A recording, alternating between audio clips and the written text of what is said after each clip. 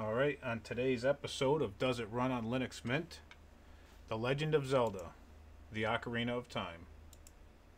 Um, when I'm done with this video, I'm going to make it short. But I have this here GPU. It's a GTX 1660 Ti that I pulled out of the dump. Anyway, I'm going to give that away.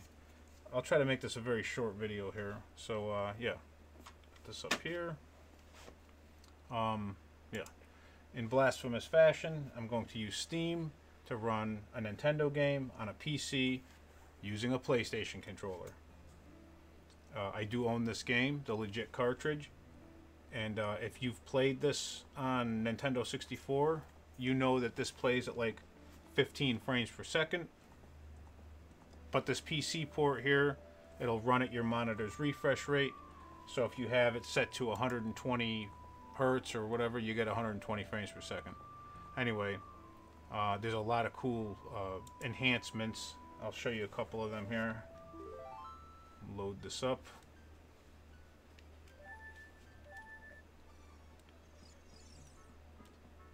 Alright.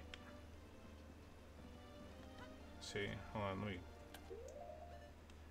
Something I used to notice with emulation is that this fucking pause menu was really janky. But yeah. Anyway. Yeah. Anyway, so you see here on screen, there's that fairy.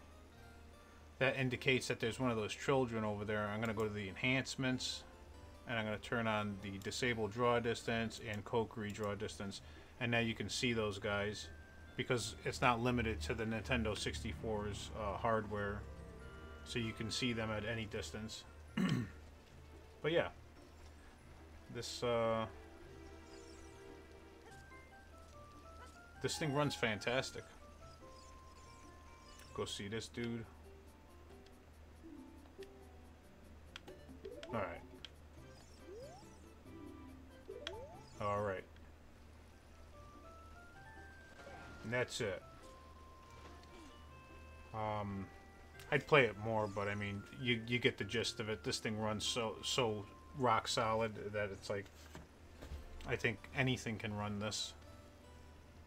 But yeah, that's gonna do it.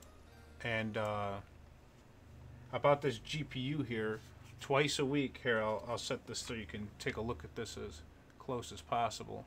So twice a week I go to the dump and I pick up shit like this. If it looks decent, I'll bring it home and test it. And if it works, I mean, somebody can use it.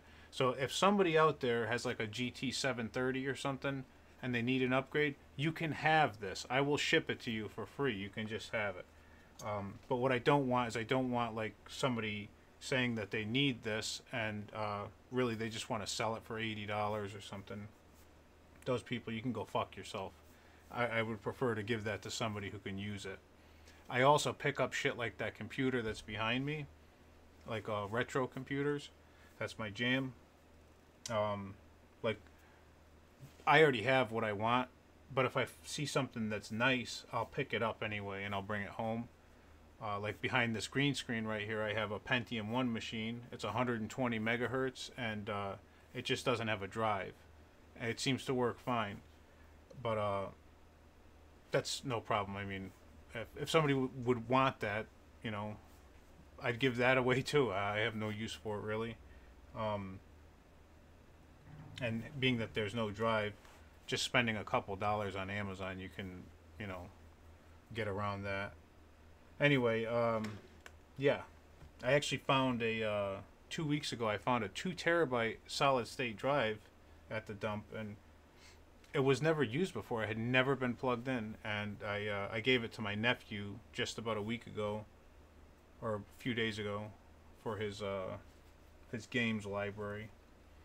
So yeah, if this is something you need, let me know, and if there's something else that somebody needs, say it, and I'll look for it at the dump, because there's a lot of things there that I don't bother taking, you know.